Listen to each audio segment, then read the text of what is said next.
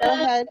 Welcome everybody to our Zoom cooking class today. Nice to see you. We have a French bistro theme going on today with some classic recipes. And then I know I see some familiar faces. I always just like to tell a little bit about myself before we get started. If this is the first time that you're taking one of my cooking classes. So I've been teaching cooking classes now for well over 20 years. Baking and French cooking tend to be my specialties. My husband and I we've taken 4 trips together over the years to France. We're always really inspired by the cuisine, of course the wine, the culture. Oftentimes, Walt and I will team up to do cooking classes together where we do some food and wine pairing like we do today. So we're going to be making a classic French lemon tart. And then we're also making a Croque Monsieur, which you'll find in French cafes and bistros, and brasseries. And Walt has picked out 2 different wines to pair with our croque. And for those of you that are cooking along, I'd like to kind of explain the timeline, the format of the class that I have in mind. Depending on the timing of things, it may be fluid a little bit. But what we will be starting in on today is the tart recipe. And what we need to do first off is, and don't get started yet, I just want to give you a little overview, is we'll get the butter mixture into the oven. That needs to get nice and hot and bubbly before we add the flour. So once we get that in the oven, I'm going to show you, we'll measure our flour together for the tart. I'm then going to hand things over to Walt, and he's actually going to introduce the sparkling wine. It's not too early in the morning to open up a little bubbly. So he'll be talking about our sparkling wine that we're pairing with the croque. By then, our butter mixture should be nice and hot. We can add our flour. We will make our dough. We will fill our tart pan and then get our crust into the oven. And then that's the perfect opportunity to make our lemon curd. We'll make our lemon curd, we'll strain that. And I think the timing between when we're done with that, our pastry should be coming out of the oven. We can fill the tart shell. It needs to go back in the oven for about 6 minutes just to help the lemon curd set a little bit. And then after that, we can move into our recipe for the croque. We're making a classic French white sauce, a béchamel. We're adding some Gruyere cheese. And then we will be assembling our sandwiches, slathering the tops with a little béchamel, a little more cheese, and getting those in the oven. If you've traveled to France before or gone to a Paris cafe, it's pretty traditional. Even an omelet or a sandwich or a piece of fish is oftentimes paired with some greens just tossed in a classic French vinaigrette. So I thought it'd be nice to have some greens on the side with our sandwich because it's delicious, but it is very rich. And then when our sandwiches are in the oven, Walt's going to talk about our second wine selection, and we can answer any questions and wrap up our class. So that's kind of the plan for the day. So let's jump in, let's get started. Go ahead and turn to the tart recipe. I'll be walking you through everything. We asked you to mise en place, which is a French term to either assemble ahead of time or put into a place. All the ingredients with the exception of measuring the flour. So I have my butter here, and I did cut it up into cubes, just thinking that it would go ahead and melt a little faster in the oven. You're going to be adding 3 tablespoons of water to our butter, and you need an oven-proof bowl.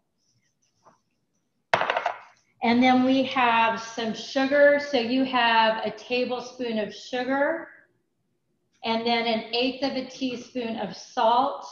And then we just have a tablespoon of vegetable oil. So you just want, for this recipe, a neutral oil. So I wouldn't recommend like using olive oil. Okay, so once you have all of these ingredients in your bowl, we're going to go ahead and slide this into our preheated 400-degree oven. And we want this to be nice and hot and bubbly. You might even see a little bit of browning around the edges of the bowl after about 14-15 minutes. So I'm going to slip this into my preheated oven. And Lori, let's check this in about 14 minutes, if you don't mind setting a timer for me. Okay. Okay, so you want this nice and hot and kind of bubbling and sputtering. And be sure, I don't want to forget, remember when we are mixing in the flour, that bowl is really hot.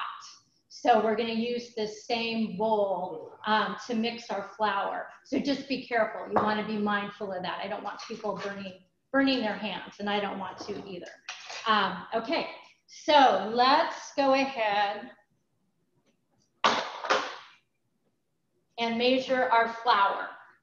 So I know that Gordon and Eric have taken a lot of my classes since we've been doing the Zoom classes.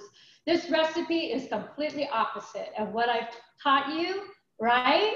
As far as the pastry that we make with the cream cheese and the butter where everything's cold.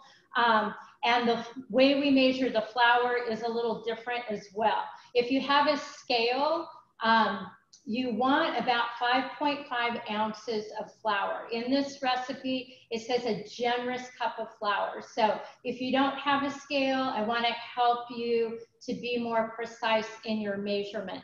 So in our previous recipes, we've used a technique that's called spoon and sweep, where we're spooning the flour into the measuring cup and leveling it off. This is different. We're doing scoop and sweep. So I want you to take your measuring cup. I have my flour in a bowl. If you have it in the canister, that's okay. You might just give it a little stir just to aerate it. And I'm going to just scoop a bunch of flour into my measuring cup. I am going to level it off. And that's going to be my 1 cup of flour. I'm going to actually weigh my bowl and we'll compare how we do. Should be about 5.5 ounces. Okay, so there's 1 cup and that got me to 5 ounces. So that's what I want.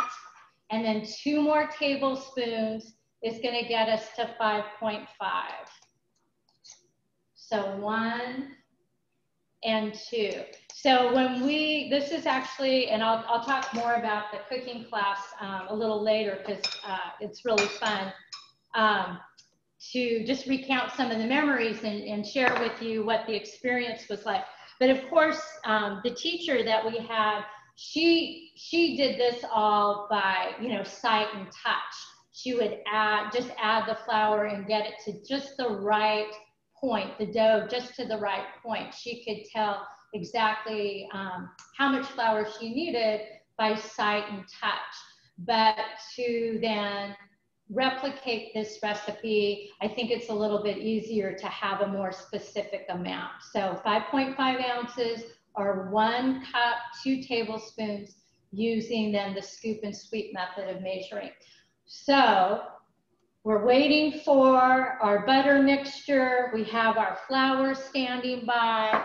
You're going to want to have a heat-proof spatula, a fork, and then I have a 9-inch tart pan with a removable bottom. So go ahead and have your pan, your flour, and your spatula and a fork standing by for our next step. And then to just fill the time while we're waiting for our butter to get all bubbly. And Lori's gonna keep an eye on the timer for us. I thought I'd go ahead and have Walt introduce the sparkling wine that we selected. And two, just so you know, come on up. When we were selecting these wines, we met, you need to come check out our wine department, and Sarah was there when we were picking these wines out. So everybody's very knowledgeable, but we were working with her, and we've worked with her with previous classes, and we all decided, since this is kind of lunch, brunch, it would be fun to do a sparkling wine. That's and right. There you go, Walt.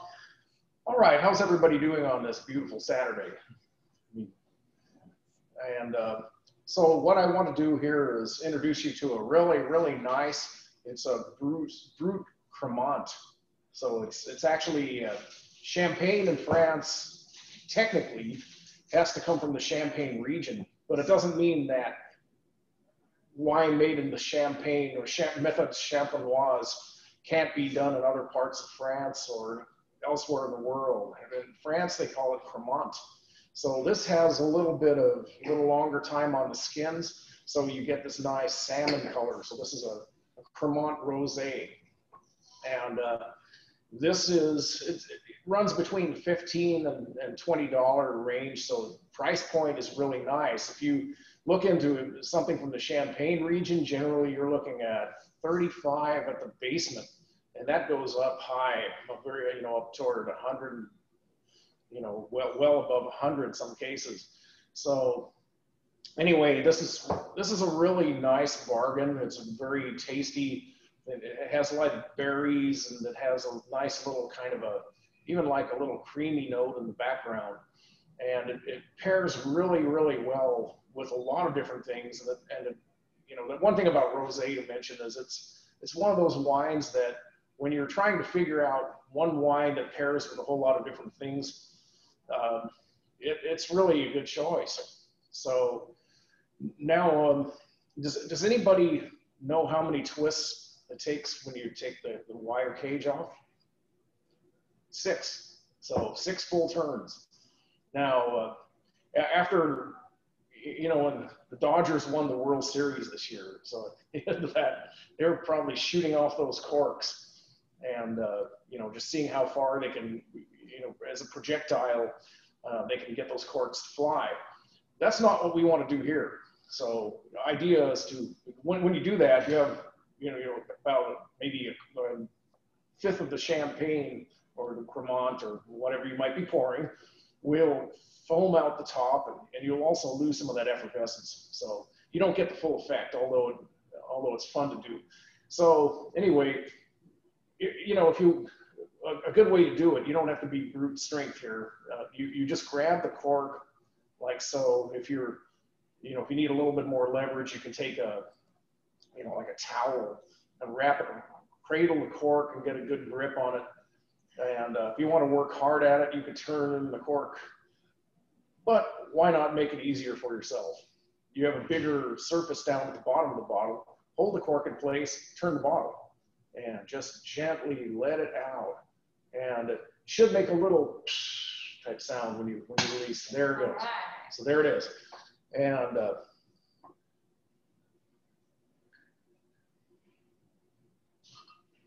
so you get this beautiful salmon color. What I'll do, I'll hold a white sheet here so it's a little easier to see that. So on the nose, you have a little kind of a strawberry type of an essence. And it's a nice balance. It's not overly sweet. And so. Are Gordon and Eric? Yes, I love Gordon and Eric. Like They're tasting with us. I think it's more fun. It is. And that you can, as Walt describes the wine, you can think about what he's saying. That's true. It helps to have that alongside.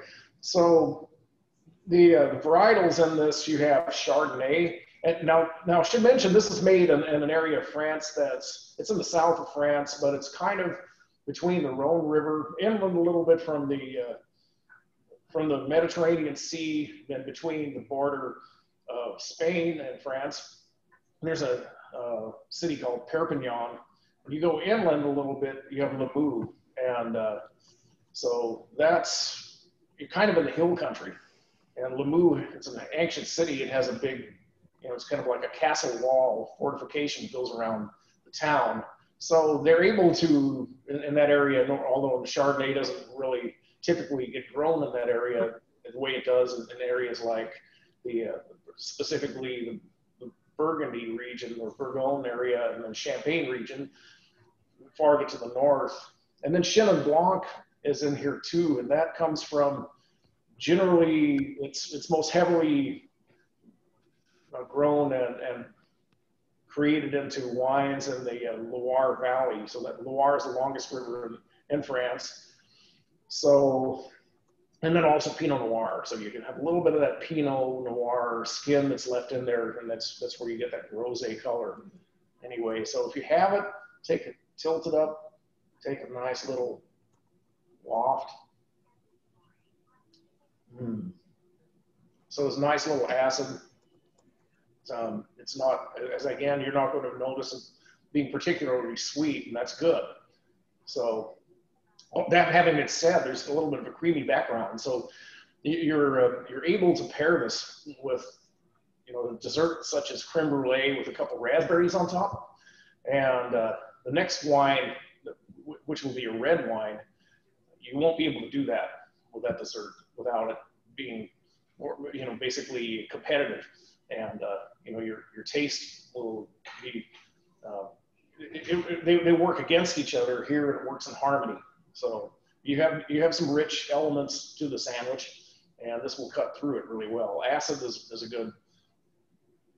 good source for being able to cut through with a lot of different types of dishes. So anyway. Great. Thank you. Well, yeah. that was a great description. And great. It looks great. delicious. Yeah, I think it looks really pretty with the sandwich too. It does. Yeah. So do you want me to pour a second one here? Yeah, just a tiny bit. I'll sip on it really after class. All right. Have to keep my head clear. Yeah, it is early morning. Right. Exactly. All right. You want to take over? Yeah, I can take over. How are we doing on our time, Lori? Yeah, so we have 2 minutes. Okay, so you can take that. And so I wanted to show a picture. Hopefully, should I come up closer to the camera? Can you make that out? You can kind of, what is it? Okay, yeah. So this is a picture when we were in our cooking class in France. Oh, that's beautiful. Yeah, it's perfect right there. This is the tart that we made. So we used the tart crust that we're using today for our lemon tart, but our teacher, her name's Paul Collette, had us make a pastry cream with ground almonds and some cream and eggs and almond extract. And then we purchased French plums. We were back there in September of 2009. And so we topped our tart with French plums, and she's drizzling honey over the top. So that's what we made with this same tart crust that we're using today for our lemon tart, but I wanted to share that with all of you. And then that also leads me into talking a little bit about this tart crust. It works really well for recipes that ask for a pre-baked pastry shell and where the filling is going to have a little more body. So like pastry cream, our lemon curd. I've used this for a savory recipe before where we had caramelized onions and olives and anchovies. That's called a pizza ladriere. That sounds wonderful. It does not work well with fillings that are thin or creamy. I did try to use it to make quiche, and it didn't go well because you'll see after we bake this off, you get kind of fine cracks in the bottom of the pastry shell. And so with a quiche, because of the eggs and cream, when I went to then bake the quiches in the oven using this recipe, and I did pre-bake the crust, because the tart pan has a removable bottom, my crust, my filling started to leak out a little bit. Your timer went off. That's in your oven. So this, Jill?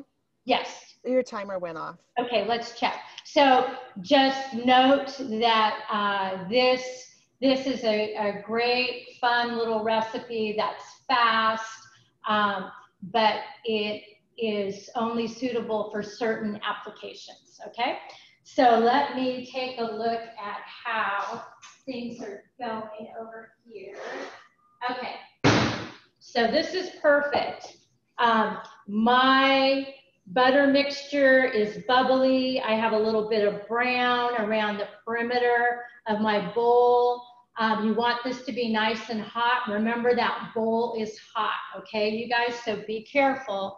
And I'm gonna go ahead and add my flour, and then I have a rubber spatula. And I'm gonna add the flour all at once. I'm gonna first give this just a little stir. And then as you're stirring, you wanna pull the flour into the middle of the mixture so that the liquid absorbs the flour. So I'm pouring this in all at once and then pulling the flour to the middle so it can be absorbed by the liquid. And I'm gonna use a towel to hold on to the bowl so that I can stir and get the flour mixed in. So this should come together into a ball, and the dough should be pulling away from the sides, is what you're looking for. And that liquid mixture really absorbs the flour in just less than a minute.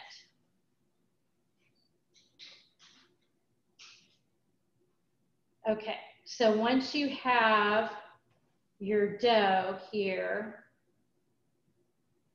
you're then going to transfer it into your tart pan, okay?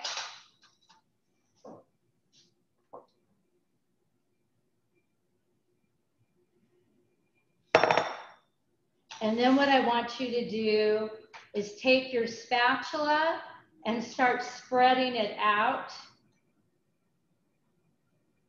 And this just helps you to start pressing it out, but it also helps to start cooling down the dough so that we can touch it with our fingers.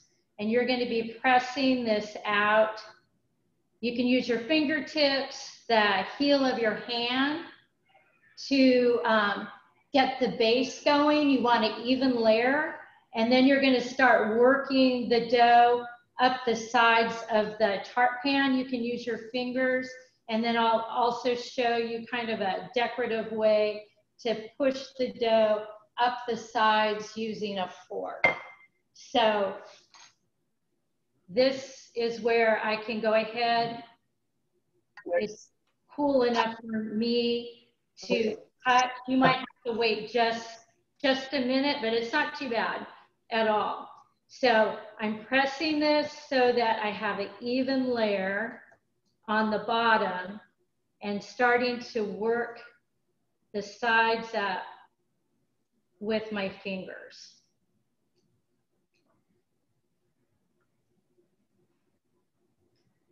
So just keep pressing on the bottom and then working up along the sides. And I'm kind of rotating the pan to push the dough up the sides and just making sure too that I have an even layer along the bottom.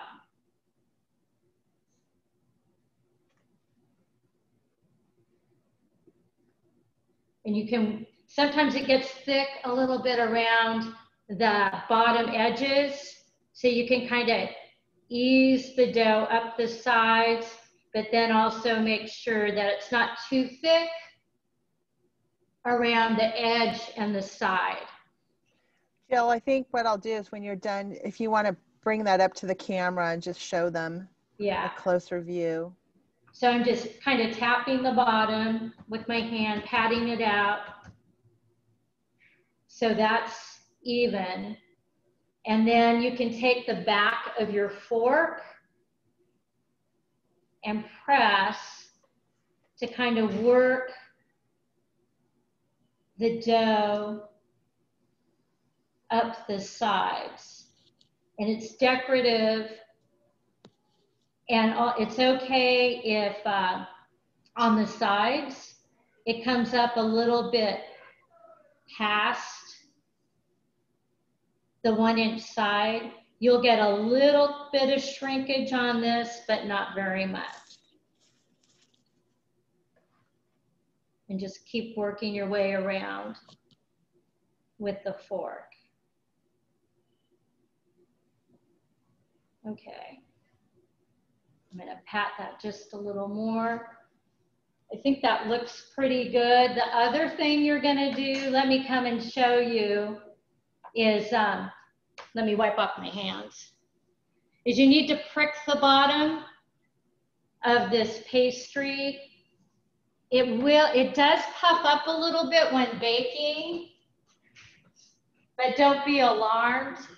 It will settle down, if that makes sense. That's perfect, Jill. Can everybody see that? We have a close-up.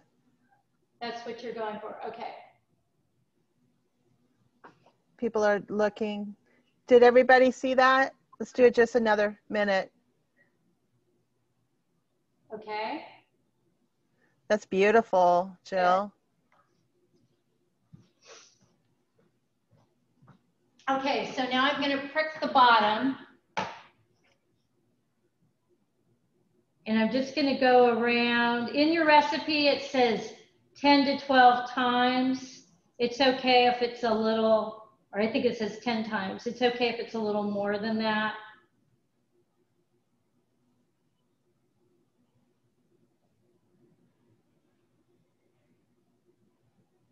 Okay. I think that looks good. So I'm gonna go ahead and put this back in the oven. The nice thing about this recipe too, you notice you can pre-bake this pie shell. If you've ever pre-baked a pie shell, oftentimes you have to use pie weights. You don't need any pie weights for this recipe either. It seems like the sides shrink down just a little bit, but other than that, it pretty much stays exactly how it looks now. You're gonna have this in the oven. We're gonna have Lori time again for about 14 minutes. We'll see where we are. The edges should be starting to turn golden.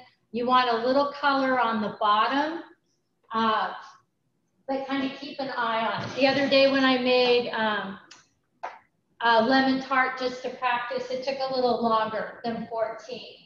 So we'll be judging by time and color.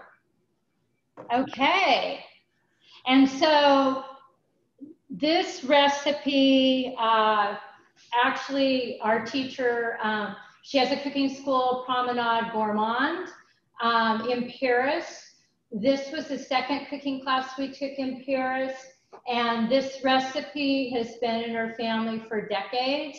And she got this recipe from her husband's grandmother. So it's nice to share it with all of you.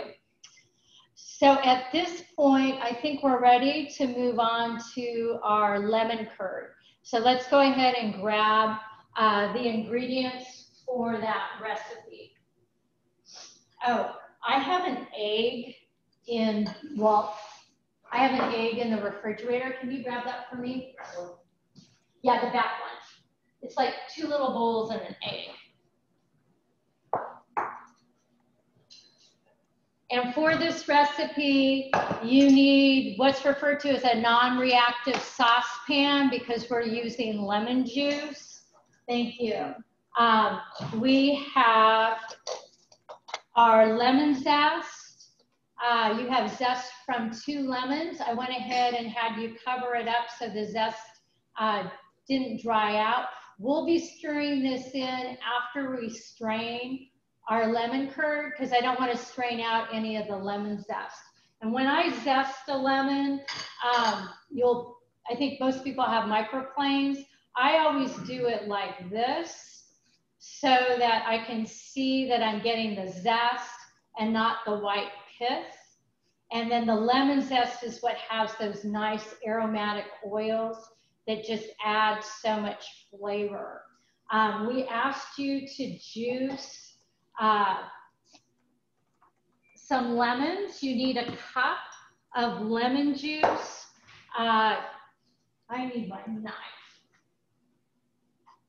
I'm using today Eureka lemons. I actually have a couple of Meyer lemons here too.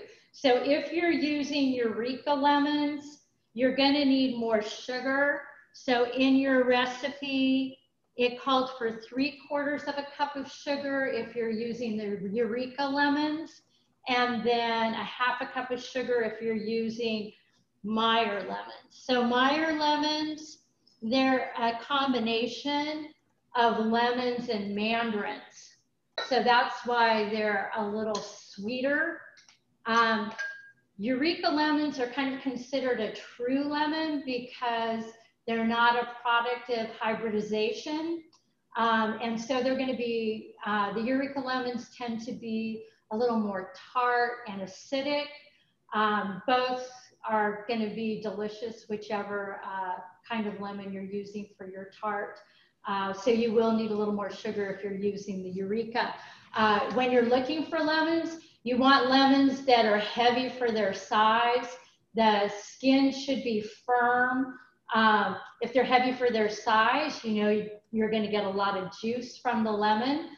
And they'll keep in your refrigerator for weeks. And it seems like lemons are abundant in the wintertime. So this is a perfect seasonal recipe for this time of year.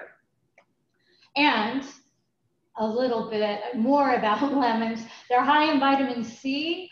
And 2, here in California, we are the leading producer of lemons for the United States. About 92% of the crop comes from California. So I went ahead and did this earlier. I did strain my lemon juice because I still had, even though I was using this juicer, I still had some seeds, and I went ahead and removed the pulp. So we have a cup of lemon juice, and I'm going to go ahead and add my sugar. So I have 3/4 of a cup of sugar, and then you have 12 tablespoons of butter. So a 1.5 sticks of butter that I cubed, just again, so this will melt a little faster. And this is an interesting recipe. It actually has us add all of the ingredients together and then bring this lemon curd together on the stove top. So the sugar, the lemon juice, the butter, and our eggs. And I have 4 yolks, and then I have 4 whole eggs. And I know we asked you to do this ahead of time, but I just thought I'd show you just a technique that I use for separating eggs.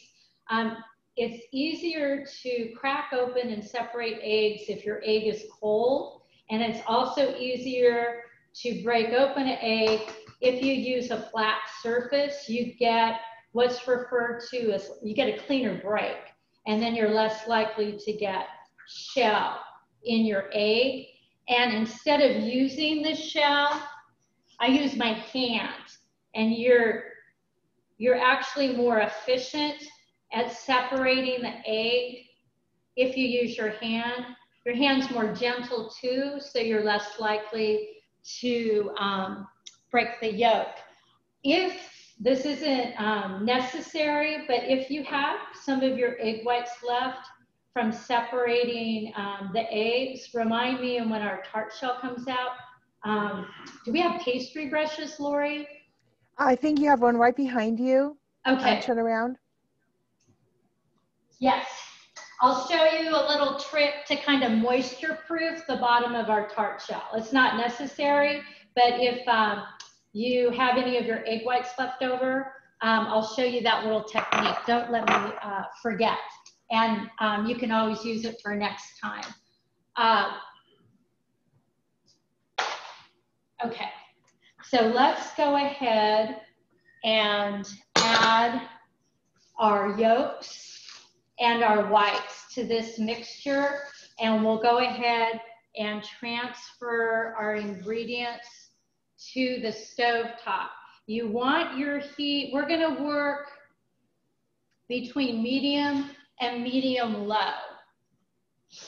You don't want this, you want this mixture to thicken, but you don't want it to come to a boil because we are working with eggs here. Jill, with our range, it might be a little challenging. So I know. Yeah. I thought about that. Yeah. I'll do my best. Hopefully I won't end up with scrambled eggs, but we'll be straining this, so that's good. Okay, and then have your bowl and your strainer ready, and a whisk. So we're gonna melt the butter, and then we're gonna start using a whisk to continue to work with our lemon curd. I'm gonna move this. Okay, so we're just stirring. You can start breaking the yolks a little bit with the rubber spatula and just keep stirring until the butter is completely melted. And then we'll switch over to our whisk. And it's pretty amazing how fast this lemon curd comes together, really just in a matter of a few minutes. It also depends on how long your ingredients have been sitting out. If they're not as cold, it'll come together a little faster. I think I'll adjust my heat just a little bit. There we go. Okay.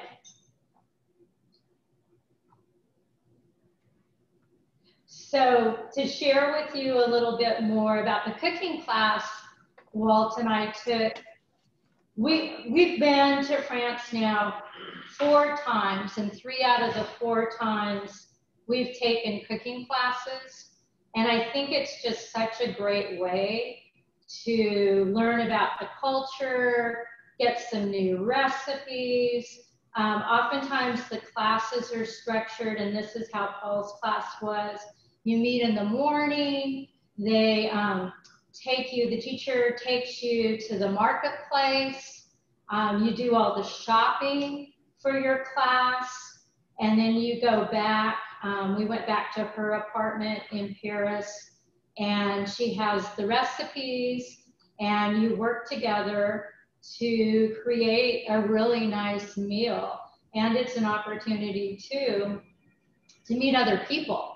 You're not only getting to know the teacher and a little bit more about the culture, but you're really meeting people oftentimes from all over the world, which is really fun. So with Paul, I can't remember everything that we had in her class. We made, I would say, you know, it was like about a 4-course lunch, and then sat around her dining room table, enjoyed our meal. Her husband came out and talked about the wines that we paired with our lunch. That kind of gave me the idea of kind of weaving Walt into some of my cooking classes, because he has a background in wine. He worked in the Carmel area before we were married with the restaurants and wine shops. He worked for Young's Market Company.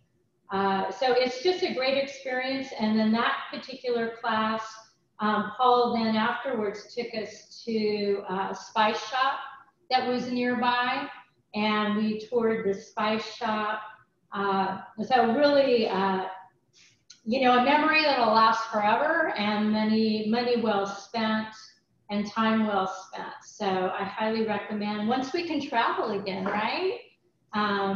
One of our teachers from Nice, she's starting to do Zoom cooking classes. I haven't taken one from her, but they're kind of jumping, I think, on the Zoom bandwagon as well. So my butter is melted, and I'm going to switch over to my whisk now. And you want to whisk this constantly.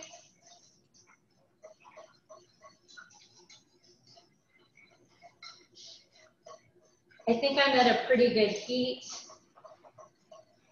until this thickens. And I'll show you, once this starts thickening, what we're looking for. And again, I'm not looking for this, I don't want it to come up to a boil, but I do want it to be nice and thick. And you might have a few little bits of egg, but that's okay. I mean, once we strain it, this will strain it out.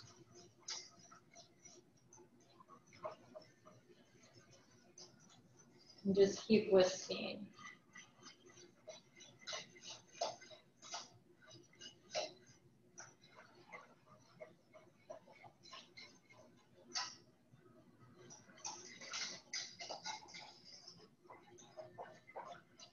So this recipe, I think if you wanted to experiment, you could use other kinds of citrus as well, or a combination. You know, if you wanted to do a lime curd, or maybe if you wanted the mandarin, or not the mandarin, but the Meyer lemons and maybe a little grapefruit, could be nice. So it's one of those recipes that you can kind of make it your own.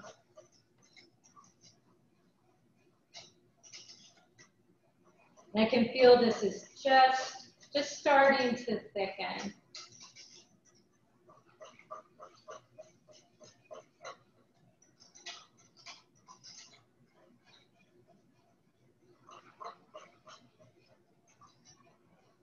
So oftentimes in France, your lemon tart's just going to be served en naturel. If you wanted to serve this with a dollop of whipped cream, you certainly could. Walt had this the other day with some blueberries that were from California. And the contrast looks really pretty with the blueberries. You could sprinkle a little powdered sugar over the top. Jill? Yeah? Your timer went off. Oh, okay. Okay, well, can you come and just whisk for me? And just keep, don't be shy. Clockwise.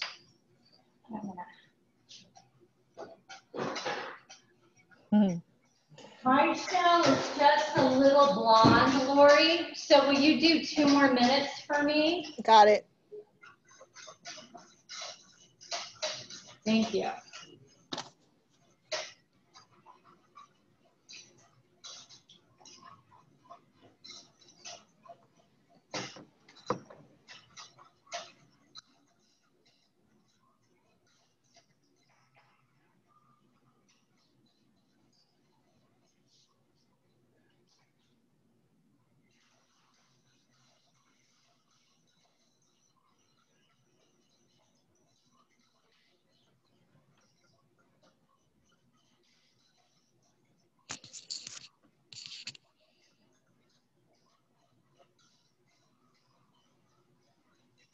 We're getting there.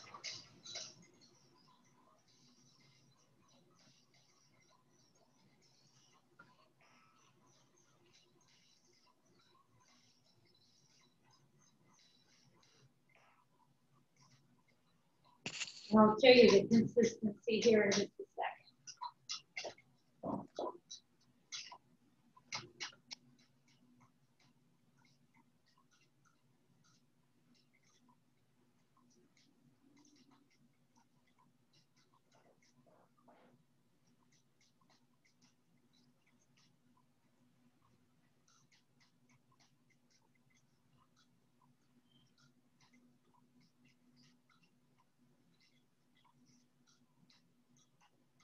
I can feel this is starting to tighten up.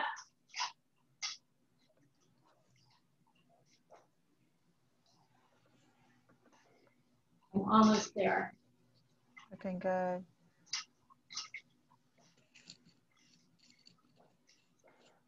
So it's starting, you want it so it's starting to coat the whisk. Almost like a pudding? Yeah, almost like a pudding.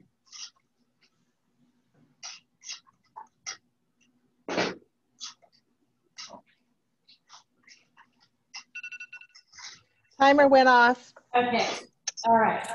I think we're good here too. Perfect, okay. All right. How's our little thing doing? She hasn't called 15 minutes, but it's got to, hold it, she's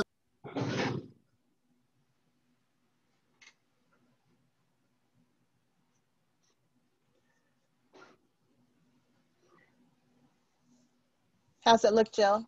Looks good. This is the baker in me. This is what you have to do when it comes to baking. I want to do 1 more minute, okay?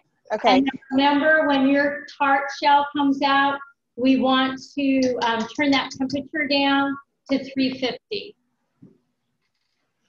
Okay, and I'm going to go ahead and strain my curd to see how the consistency I have.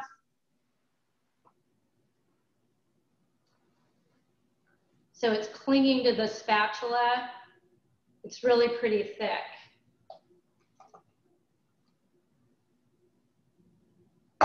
And then you're going to work it through a fine mesh strainer. And it smells really good.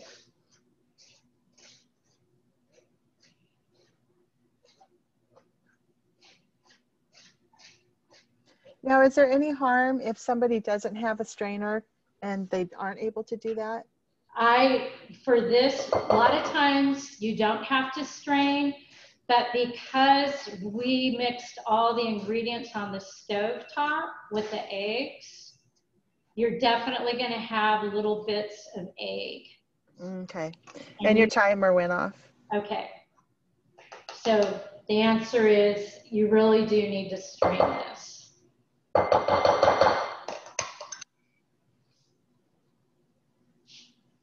And I'm going to go ahead and turn this down to 350. All right, looking good. Woo. All right. So here's my crust. The bottom puffed up a little bit, but it'll sink back down. And I have some color around the edges. But you notice it didn't really shrink that much. I'm curious, how did everybody else do? Is everybody's crust pulled out of the oven? Yep. Okay, Jeff, thumbs up. I think Gordon's good. So what we do, 14, 15, 16, I think that took about 17 minutes. Yeah. Okay. And it takes just a couple minutes to kind of work the lemon curd through. I'll show you, Lori, the little bits of egg white I have here. Yeah. Okay. And then if anybody has any questions, please feel free to ask us.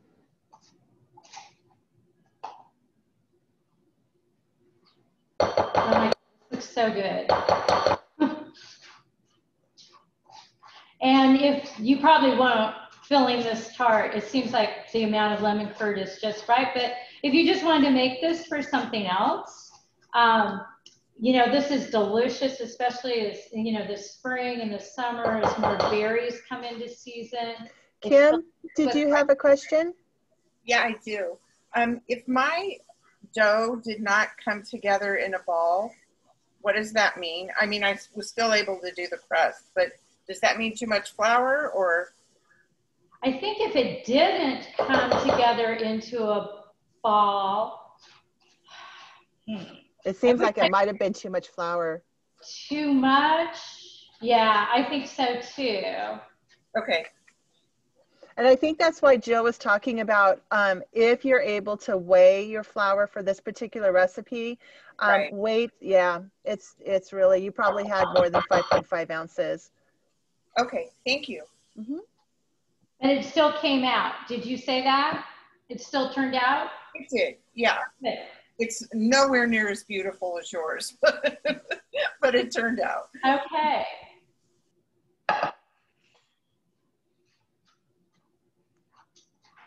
And also too, hopefully everybody's having success with their curd thickening. And if you have any questions regarding your curd, please let us know. You can actually, too, fold in some whipped cream with this lemon curd and serve it with fruit. Would be delicious. It would be good with scones, too. Just would be good eating it by spoonfuls. But that's pretty good. Let's see. We measured out our ingredients. I think we started the tart press maybe about 10 after 11, but you've made a lemon tart in less than an hour. That's pretty good. That's pretty good.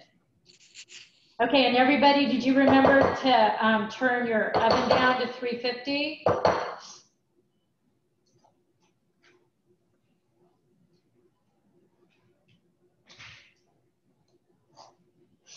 Okay, I think I'm good. Can you see that I have some white? I may have to come up to the camera.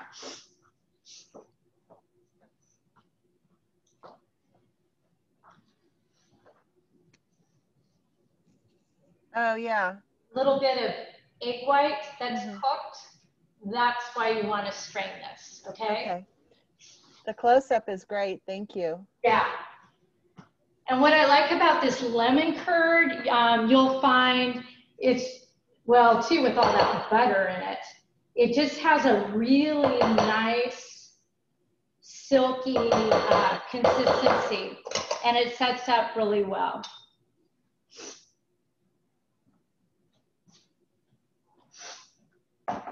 Okay. So I'm just going to feel my tart shell. I think what we'll do is I just want that tart shell to cool for a couple of more minutes before we fill it, and then put our tart back in the oven for about 6 minutes. So I think what I can do is maybe just talk a little bit about the vinaigrette, and then we'll be ready to put this in the oven and start working on our bechamel. This is also an opportunity. You might not have 2 saucepans. If you need to wash the pan that you made the lemon curd in, that you may also be using that for your bechamel. This is an opportunity to do that too. I almost forgot, you guys. Oh, wait. Before I take it back, I'm not going to move on to vinaigrette. I have 2 more things I can tell you. 1, don't forget, like I just did, stir in that wonderful lemon zest. And then I want to show you the trick about moisture proofing. And I'll talk a little bit about egg whites. So I demonstrated how to separate an egg, and I have a little bit of egg white here. While your crust is still hot, don't take too much, but just a little bit of egg white on the bottom of the crust and paint it on. That egg white will cook into the top of the crust, and it'll help to moisture proof the bottom so that over time, the bottom will still stay crisp, even though you have a custard-like filling your tart.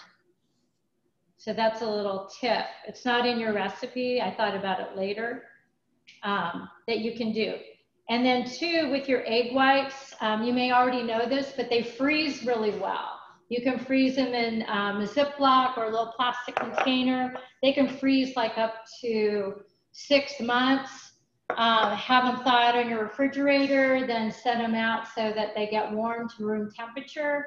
You could use them for a meringue or an angel food cake, or a lot of times if you're making souffles, it'll call for like 4 egg yolks and 7 egg whites. So you'll be ahead of the game. You'll have extra egg whites all ready to make a souffle.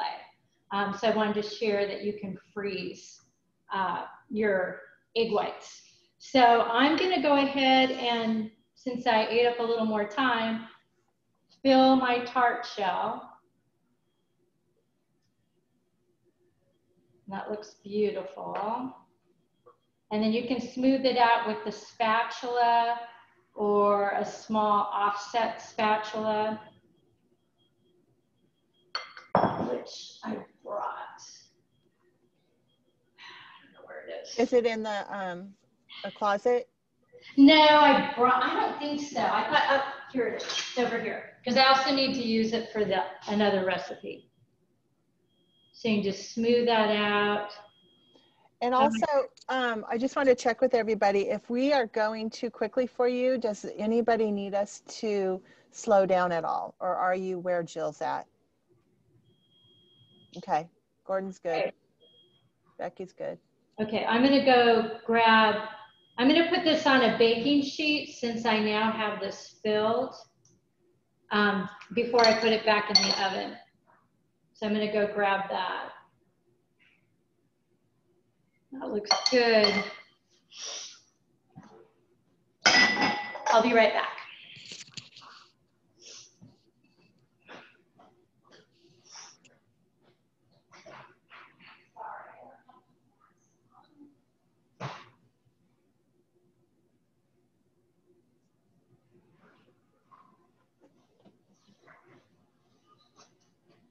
Yay. Okay, so there we are, into the oven. And Lori, you want to set the timer 350 degrees. Can you set the timer now for 6 minutes? And we'll just bake that till it's set. Julia just said the lemon curd is so good. All right, Julia, yay. And you said 6 minutes? Yeah, 6 minutes. I'm going to just take a little drink of water here. Mm-hmm.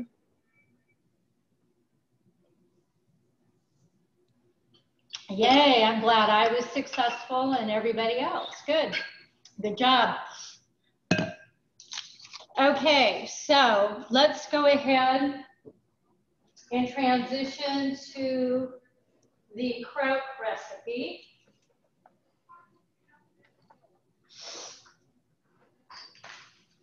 And you should have all your ingredients mise en place. Okay, are we ready? Are people ready to start on the bechamel? Kim? Just a quick question before you start. Yeah. I was going to serve this later today. Can you make the bechamel ahead of time? Will it be okay? Yes, and you know what? I'll give you a couple of options.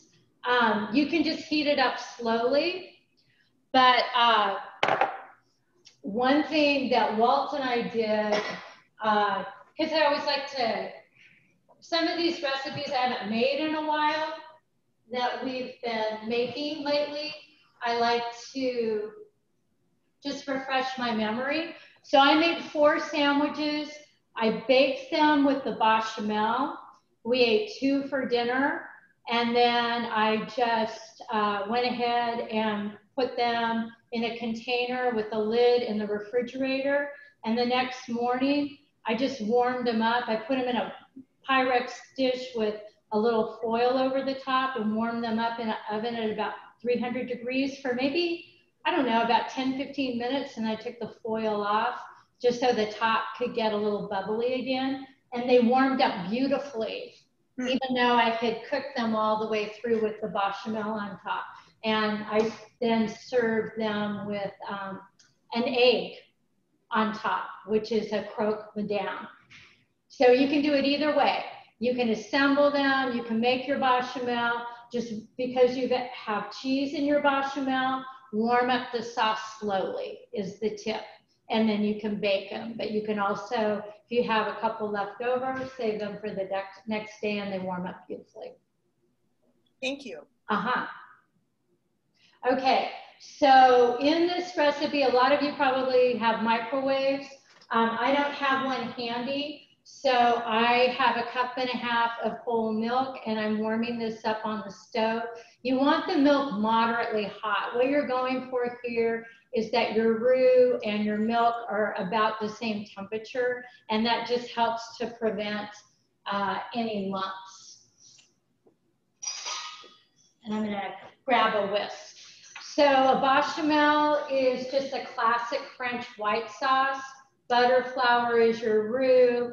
You add your milk, and in this case, we're gonna make a cheese sauce. So we're also adding cheese. And for the sauce, I'm gonna start on about medium heat. You have 1.5 tablespoons of butter, and you have 2.5 tablespoons of flour, 1.5 cups of milk. So this is gonna make a bechamel that is kind of medium bodied. It's a little thicker so that we can more easily spread it on top of our sandwiches. And then we have 3/4 cup of Gruyere cheese. So as the butter's melting, you want the butter to melt before adding the flour. Once the butter's melted, you'll sprinkle the flour over the top and whisk. And we're gonna whisk for about 1 to 2 minutes. What we're doing here is we're just giving this a chance to cook out the raw flour taste of the flour. So we're not really going for color. We want more of what's referred to as a blonde roux. But cook this long enough so that the raw flour taste has a chance to cook out. Okay. And then if you're heating your milk about a minute 30 in the microwave, you don't want this to come up to a boil. And then the cheese we're adding is a Gruyere cheese. It's a cave-aged Gruyere.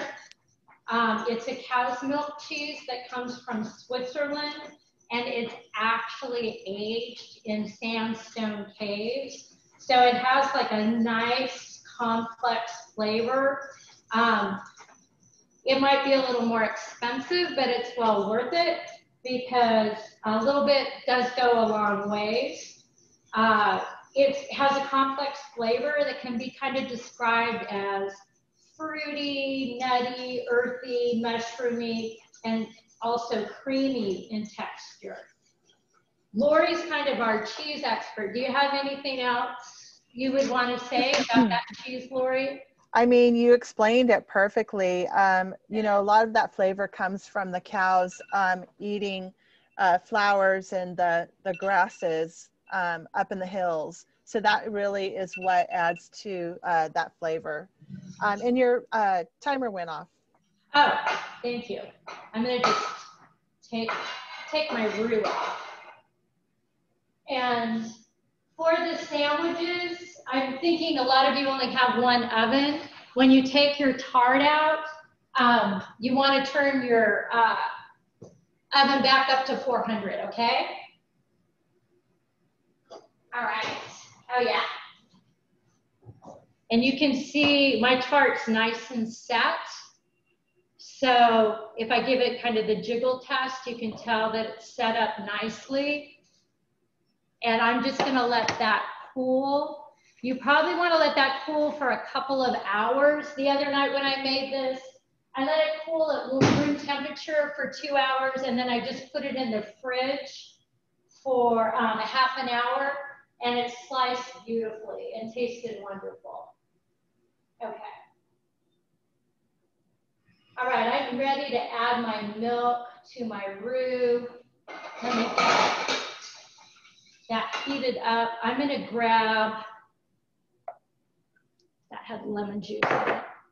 I'm gonna grab my liquid measuring cup just because it's easier for me to pour this back into my pan. You're going to start with a little bit. So you're pouring this in slowly. Pour some in. Go ahead and stir.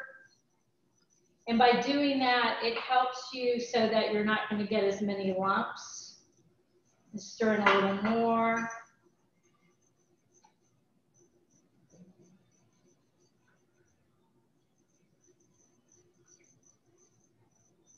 Get this smooth.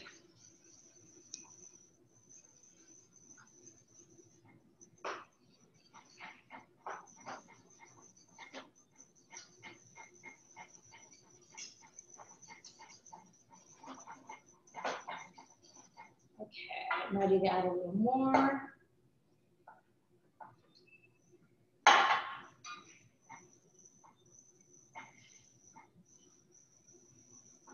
Try not to make too much of a mess, Lori. Okay. That other pan, if you, since the pie lid is pretty high, if you want to just move that off of the stove altogether.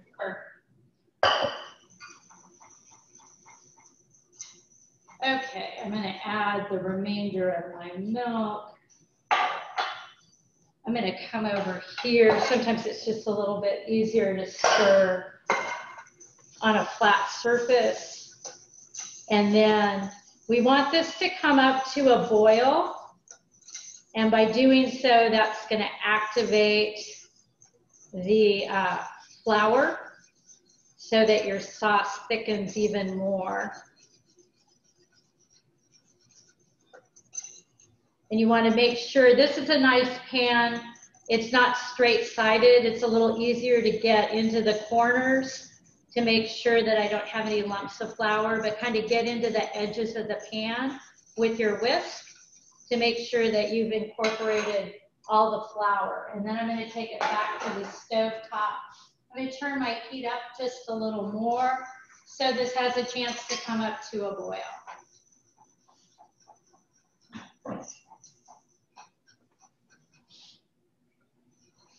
It should just take a minute. Is everybody doing okay out there?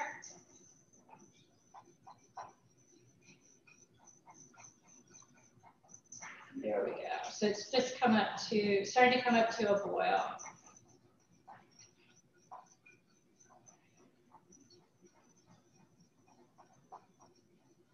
You'll let this boil for about a minute.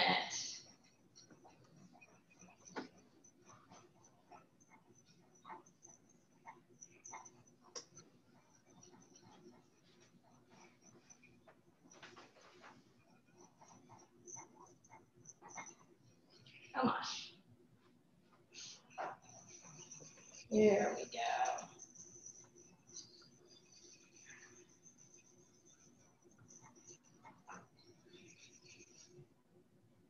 There it is. Now it's going.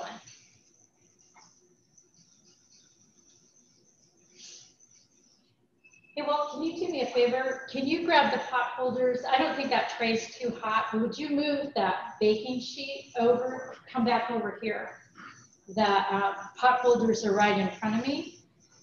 Would you just move this over so that it's not sitting on the pilot? Okay, all right. I'm looking good on my bechamel. Thanks. Any special place? Just on the counter's fine. So now I'm going to add salt, pepper, freshly grated nutmeg, and 3/4 cup of our Gruyere cheese. And I measured out the salt. The pepper in your recipe calls for ½ a teaspoon. For me, that's a little much. So I'm going to probably put in like about 1/4 cup. So we'll sprinkle. You mean 1/4 teaspoon? Yes, thank you. Yeah, yes, 1/4 teaspoon.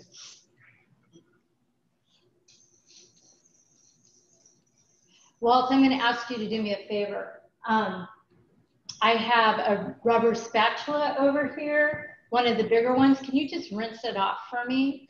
Kim, did you have a question? And dry it off. Go down just a little bit. My bechamel just started to boil. Okay, so about a minute and then take it off the heat. So you want to give it a chance to activate the flour and thicken. And then I'm going to use some freshly grated nutmeg.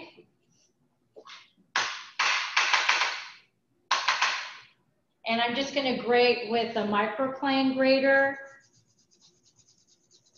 And there's nothing like freshly grated nutmeg. If you buy your spices whole, they're going to last longer. And the flavor of freshly ground nutmeg is superior to that that's commercially ground.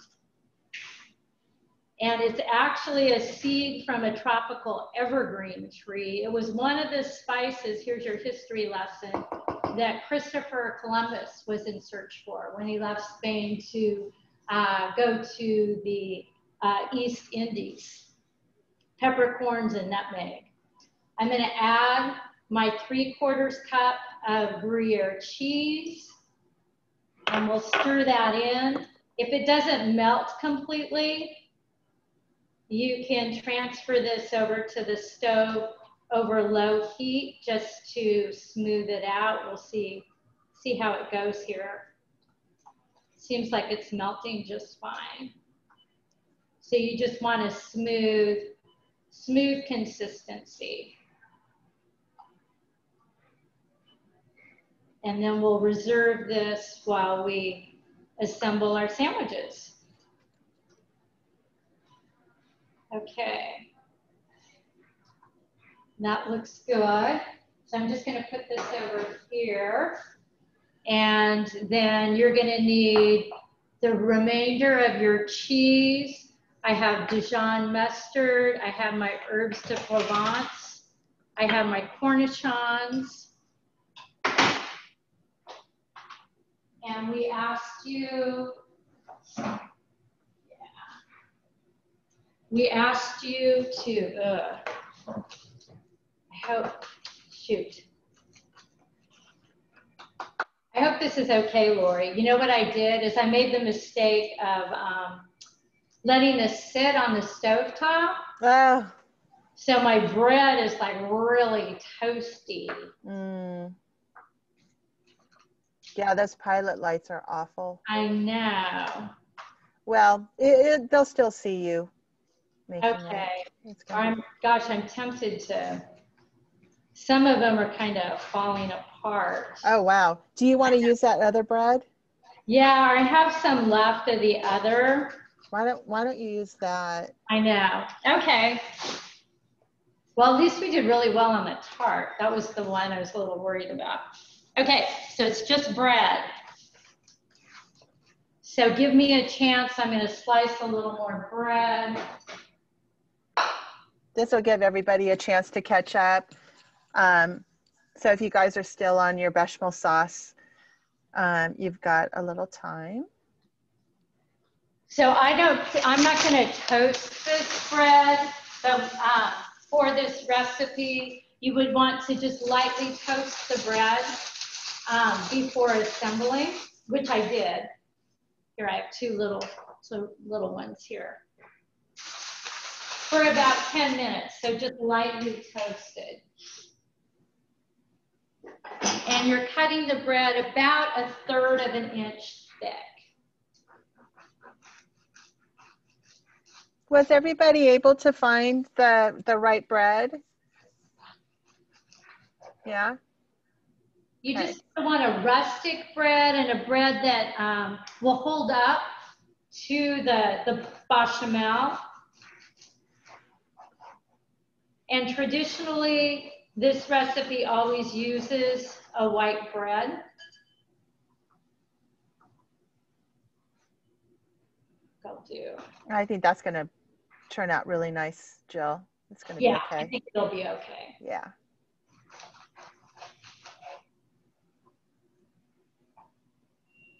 All right. That piece is just a little.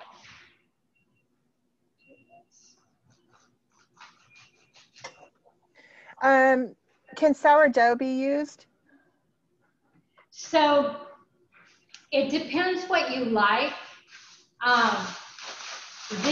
The Levant, I was reading, uses a wild yeast similar to sourdough. Is considered like a French sourdough, but it's not as strongly flavored as like a San Francisco sourdough. So yes, the answer is yes, but it's kind of based upon your preference. Walt's my guinea pig. I think how he would critique it if I use sourdough, that maybe that would dominate some of the other flavors. So what you're going for is a balance of flavors, but it's up to you what you like. Gordon has a question, and it was, can egg white be spread on the toasted bread while still warm? Or on the tart crust? We were putting the egg whites on the tart crust? No, you don't want to put egg white on your bread. Okay. Have you guys had too much wine? Hey, well, can you get the ham out of the refrigerator for me? So we're going to go ahead and spread some Dijon. He said, Gordon says not enough, exclamation. We're going to spread some Dijon on 4 pieces of bread. So you're going to have little sandwiches. So Dijon on 1 slice of your sandwich. Thank you. If you like a lot of Dijon, you certainly could do it on both sides. So it's up to you. So I like Dijon. It just has a nice, clean, sharp flavor. So while I'm assembling and spreading the mustard, I'll talk a little bit about the history of this sandwich. And probably there's different ideas about how this originated, but this one kind of made the most sense. So it's thought back in about 1901 that there was a chef at a brasserie, and he panicked because he ran out of baguettes for the sandwich of the day. So he had to scramble and come up with something else. So he just took a loaf of like country white bread, sliced it, put ham and cheese in between, and then toasted it in the oven. So if you take the word croque, croque is actually derived from the French verb croquer, which means to bite. So that kind of refers to the toastiness of the sandwich. So let's start working on our ham, and I'll continue to talk about the history to finish the story. We're going to drape 2 pieces of ham on each slice of bread that has the mustard. And I'm using a Mary's Black Forest ham. You probably have heard of Mary's before in reference to chicken, but I think they're now raising pigs, it seems like. So we're now carrying Mary's Black Forest ham, which is delicious. So on each sandwich, you're going to kind of drape or fold the ham, 2 slices each, or about 1 ounce per sandwich on each slice with the mustard. So how the story continues is that one of the customers was eating his toasty ham and cheese sandwich, and he asked the chef about the origin of the ham, where it came from. And the chef pointed to a gentleman in the restaurant and said, it came from that guy.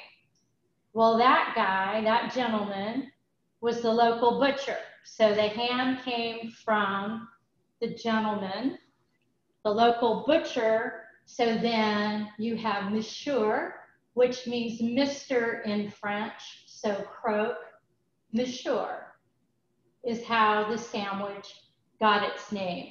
And so it's been on cafe and bistro menus since the early 1900s. All right, so I'm down with my ham. So now I'm going to take probably about 2 tablespoons of cheese per sandwich. and just kind of press it on top of the ham.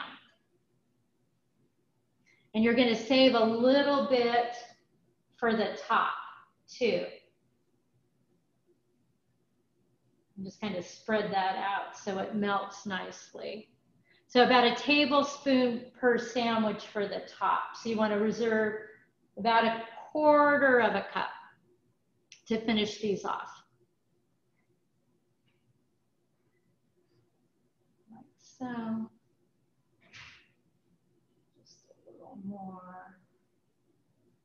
Okay. And I'm using a lined baking sheet because the bechamel might dribble down just a little bit. It makes it easier then to use a spatula to pick it up and serve it.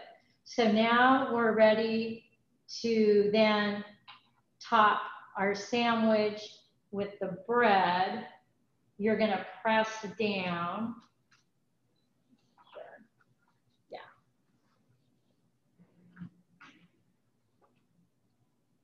Like so. Kind of stagger these a little bit. All right, so pressing down, and now I'm going to take my bechamel. You want to give that a little stir.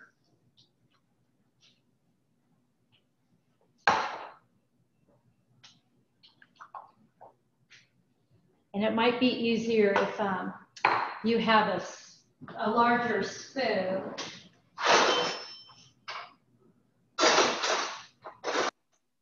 We'll do this. So it's pretty thick, the sauce, about say 1/3 of a cup of sauce on top of each sandwich. And you're just kind of slathering this sauce over the top. If you have a little bit left, you could always reheat it when you're about ready to serve and do a little smear on the bottom of the plate is kind of nice too. But we'll be pretty generous here.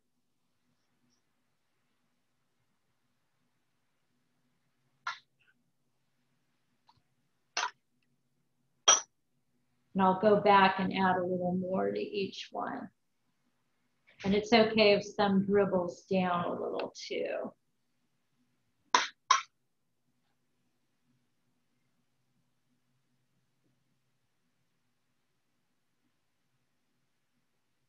Looks good.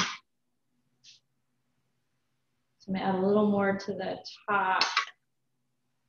And then I think I'll have just a little bit where I can warm this and put a little bit on the bottom of the plate.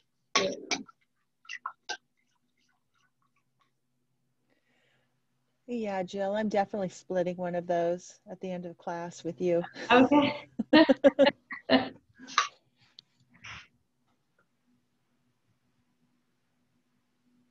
All right. Looks good. So I'd say I have about 1/4 of a cup of sauce left that I think I'll use for serving. And then to finish it off, you have herbs de Provence. So these are herbs that we would commonly associate with the south of France. Lori, you can help me too, because I know you used to have your own little blend that you would make that we sold here at the co-op. But like, of course, lavender, rosemary, thyme, marjoram, sometimes a little bay leaves. Yeah, maybe even some orange. Nice, yeah. Orange zest. So a little bit goes a long ways. It's probably like about, I don't know, 1/4, maybe 1/8 of a teaspoon on each sandwich. Beautiful. All right, lovely. And we'll reserve our cornichons for when we're serving. And I'm gonna put my bechamel over here. I'll warm that up in a few minutes. This will go in the oven for about 15 to 18 minutes. You want this to start to have kind of a golden color and be nice and melty. We'll see how our time goes. They may still be in the oven when we finish up, but we'll see. So I'm gonna go ahead and put these in the oven at 400 degrees. Can you, Walt, get that piece of lemon tart out of the refrigerator for me? So now we have our salad greens. So let's go ahead and talk about that, and then I'll let Walt talk about the very last wine. Thank you. Thank you. So I gave you kind of a classic recipe, thank you, for a vinaigrette, and asked you to go ahead and measure out the ingredients and make the vinaigrette. I didn't finish making my vinaigrette, so I thought I'd just do it in class.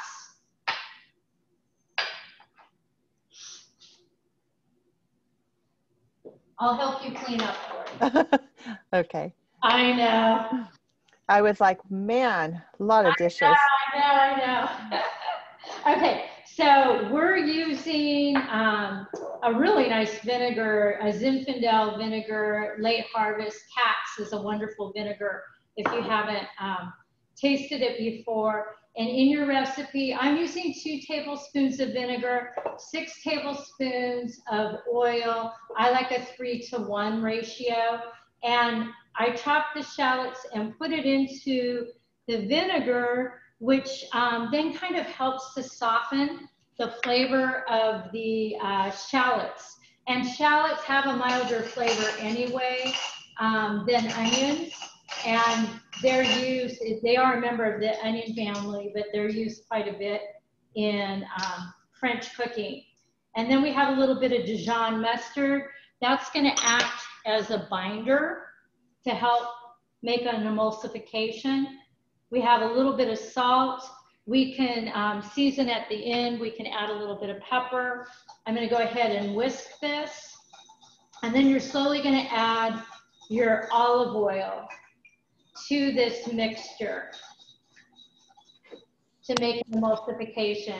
Now at home, a lot of times now, and I get great results, I just use a mason jar to make my dressings and just shake it all together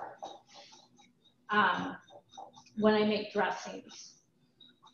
That's exactly what we do at home too. It's just a lot easier. Less of a mess. Yeah. And then it's great because you have it already in the container.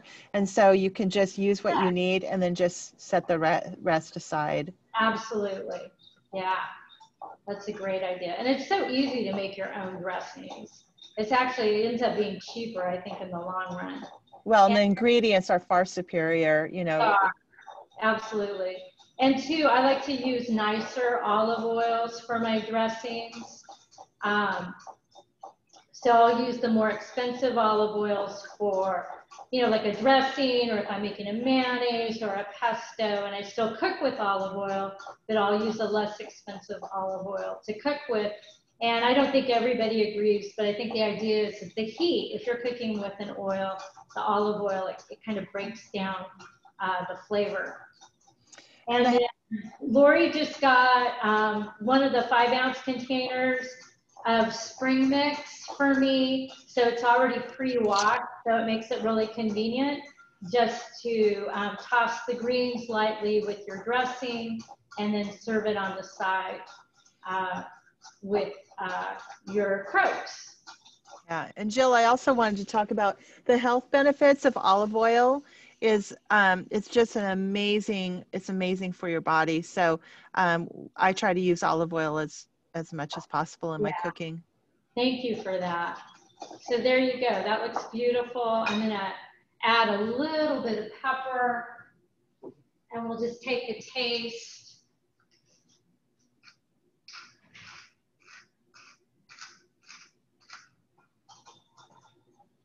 Let's see where we are.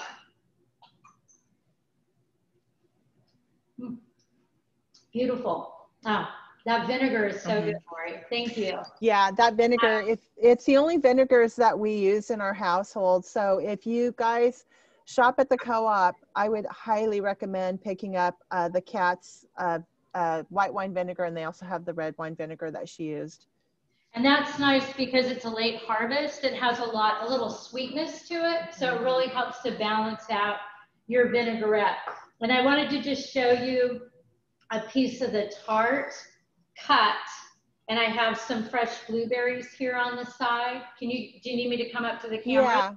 Yeah, if you can come to the camera.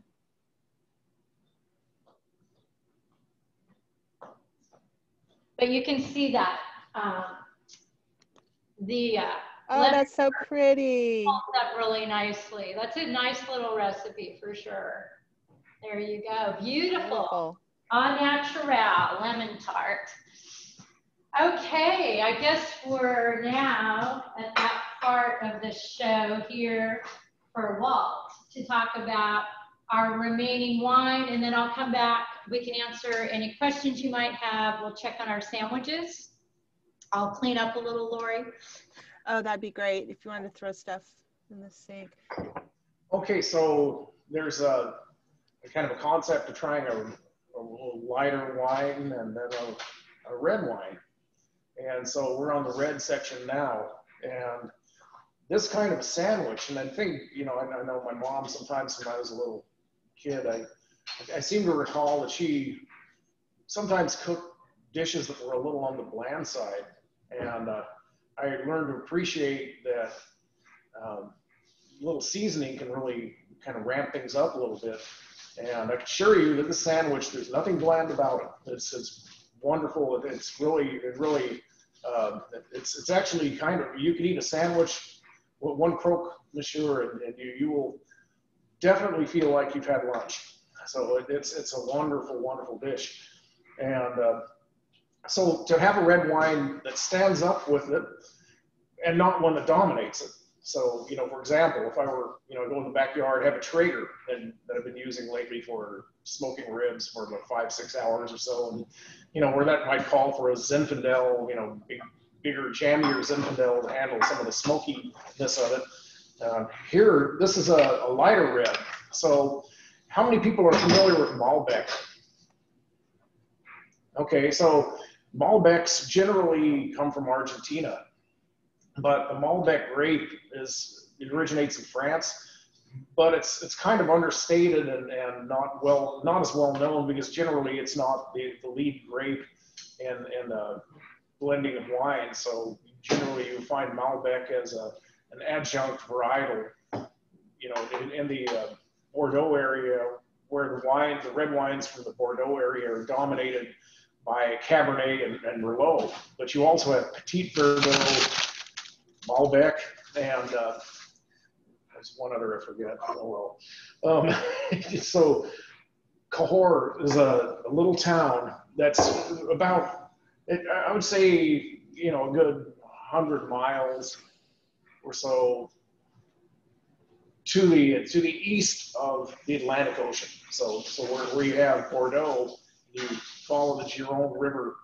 There's a river it's a long river that's considered a tributary river, and it's serpentines to where it has oxbows that are, or you know, bends in it where you can have half a mile between one part of the river and the next part of the river, and then it goes another 7 or 8 miles in the other direction where it bends around. So Cahors is spelled C-A-H-O-R-S, pronounced Cahors. And I think there's 7 or 8 bridges that cross the river. And very cute little town, although it's kind of off the range of tourist locations. It's kind of place where if you go there, you probably need to know how to speak French, have at least a decent ability with that, because you might not find the number of people that speak English quite as much as more touristed areas. So this is a wine that's made mainly with Malbec grape. And so California wines, I think a lot of people are used to reds that have a lot of fruit. And, you know, it's pretty common. We have a hotter climate. This is a little north of us. So I mean, the latitude in France is a little bit to the north. And there is one particular characteristic that might make a difference in terms of how you consume this and when you consume this. It's 12.5% alcohol. So that makes it much lighter. You will not have such a hangover as you do when you have wines that are 14.5 for economy. Cabernets coming from Napa and Sonoma, they're commonly run about 14.5% alcohol. And so being used to California fruit, a lot of people in the area we sometimes get together and have dinner with, they will taste a wine like this one. And you have to I like to lead people into understanding that do not have the expectations that it would be on, the same sort of flavor profile. That it does have fruit. It definitely has a good prominent fruit. So it's actually a fairly dark fruit. I mean, it's dark enough that I can hold my finger behind the glass and I won't really be able to see my finger. So Syrah is famous for that, where a lighter red like a Pinot Noir, you will, if you look closely, you'll be able to see your finger. So when you put it up to your nose, you pick up a little bit on kind of like black tea. Maybe, and don't be offended by this. This is actually kind of a complimentary thing, but Ticonderoga, Dixon Ticonderoga #2. So that's like what you're smelling is a little bit of cedar. That basically is a pencil, so it's like pencil shavings. So that's kind of in the back note. Now you'll notice plum and blackberry, nice silky tannins. So it's really, this is an ideal wine with a stronger cheese. So I mean, I wouldn't say a nice light type of a cheese like I don't know, Jarlsberg. That would probably, this would be definitely over the top. But Gruyere, it has a bite to it, it has body to it, and you can go even stronger in the cheese department with that. So it stands up really nicely to all the the robust flavors in the sandwich. And but at the same time, it doesn't dominate it with fruit or smokiness. So for example, if you were to have a big Syrah, one of those really big-bodied Syrahs like you have in California, some of the Syrahs and again, they're more fruity in California typically, and Australia too. And in Australia, you might even pick up on a certain number of occasions some little notes of eucalyptus, because a lot of the vineyards are near eucalyptus groves, the native tree there. And even though you might assume they're native here in California, they're everywhere. But this is really a nice wine. I have to, I'm not sure that everybody would have a sip of this and think, okay, at a cocktail party with a few bits of finger food, you might want a little bit bigger, more California style. There's a minerality to this too, which is something that you don't normally pick up on California wines. There are a few that you can, like Chalone in Monterey County, you do pick up on a little bit of minerality, but generally that's an old world sort of a flavor characteristic. So it's not, you're looking at between $15 and $20 a bottle. Typically in that price range, you're not going to have a wine with a really long finish. So, and again, with the alcohol being 12.5, it goes down pretty easily, but it is sturdy. So it's not like one of those wines that you kind of find yourself drinking as if it were Kool-Aid on a hot day. Mm-hmm. So you can get in trouble with that because you keep drinking more and more of it, and then pretty soon you stand up and it's like, whoa, I've got a book. That's a rhetorical question. But anyway, this is a really I think it's a great wine for the money. It's readily approachable. Some of those really fine Bordeaux's, there are wines that go anywhere from $75. I mean, there are inexpensive Bordeaux's out there too, but it's a little bit of it's a bit of a crapshoot finding one that's really, really good. They're out there, but you have to do your homework. Yeah. Really good ones, especially those that are on the Cabernet driven side, those are meant for aging. Now, Yeah. this wine you can age, but probably about 2 years.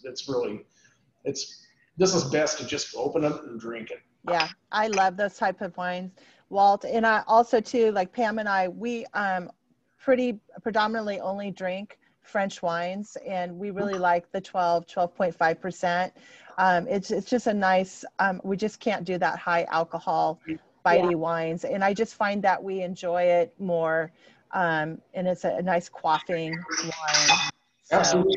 And from traveling to France and getting exposed to some of the European wines, and I mean, I had exposure to that back when I was working for Young's Market Company, that we did so many of our wine tours that are company related. We would do that in Napa County, Sonoma County. So you did become accustomed to California wines. When we went overseas, you start developing an appreciation for the wines over there. Yeah. And you start to realize that a lot of them are a really good bargain. Yeah. I mean, they are. You can get some great wines. We can't do the California wines anymore. They're just too high in alcohol. Right. And if you're looking at Napa, I don't want to overgeneralize, but have you looked at the price of Napa cabs? Yeah, they're ridiculous. It's crazy. I mean, it's kind of like San Francisco real estate on the front, more or less. Right. Walt, I'm sorry, Jill, your timer went off. Okay. Okay. And when Walt was talking, I realized I forgot to put the finishing cheese on top of my sandwiches. I hope you guys remember. So I went back and sprinkled a little more cheese on top of my sandwiches. So let's see how we're doing here. Yeah. Are there any questions about the cohort right here? Okay, well, I'm for those of you who don't have it, I highly recommend it. And sometime when you're looking for a lighter red and something as an alternative to what you may be more commonly bringing home in terms of a red or a Cabernet type wine or Bordeaux type wine, great choice, great choice. Thank you, Walt. Thank you. Thank you. So because I added the cheese just a little bit later, I want it to get just a little more melty before I pull it out. So I'm going to go ahead and I'll make a little salad for Lori's lunch. So I'm just going to drizzle my greens with a little bit of the dressing.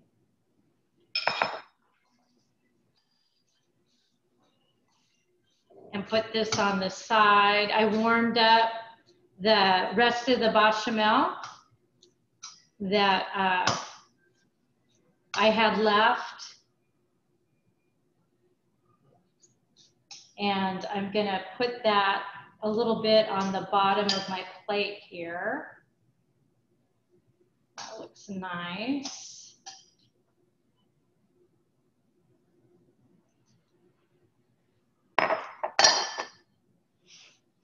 Okay, a little bit of the sauce.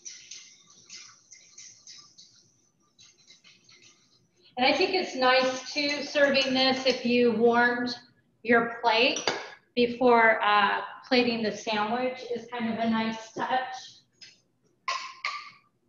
So a little smear of our cheese sauce here. I'm gonna have a couple cornichons on the side. And let's check and see how these are looking.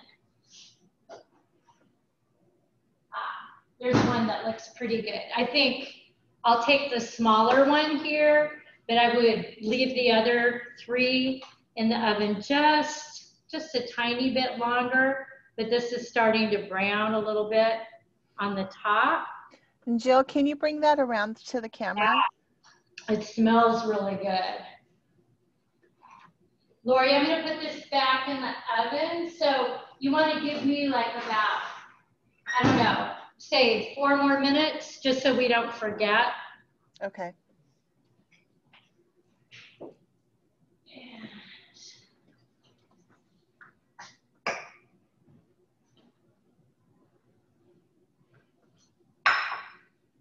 Just want you to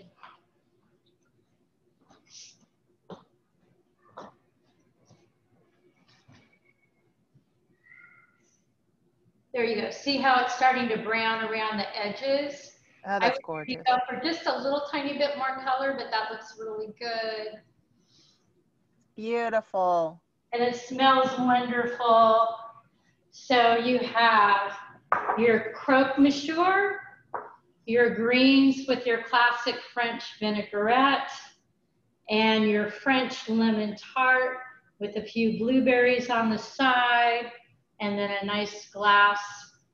Sorry, Walt, which wine? Which one is this? Oh, the Cahors. The Cahors wine. For your lunch, Lori. Bravo. All right. So, Jill, can you tell us about your Bistro 2 class? oh, yes, yes. So if you like this theme, we thought it'd be fun to do another French Bistro class. So in 2 weeks, it's going to be a Saturday again from 11 to 1. We're going to do salad niçoise, which is a really fun salad to do. You're making a classic vinaigrette. We're using a really nice tuna, imported tuna that we carry here. You'll have potatoes, hard-boiled eggs, green beans, olives, and then we're also making creme brulee. And then Walt has picked out 2 different wines to pair. Our focus will be more the wine pairing with the salad niçoise. And I have a great little recipe for creme brulee that I want to share with you, and I'll give you some variations on that recipe as well. So would love to have you join us. Yeah. Thank you, everybody. And you can just go to our website at sac.coop, sac.coop. We have some really fun March classes. Those are all posted, and you can register online. And I'm working on classes for April. We have super fun classes coming up in April as well. Jill will be doing a couple more classes in April, and we're hoping to have those on our website in a couple weeks. Okay. So, yeah. All right. Any questions, anybody? Great job.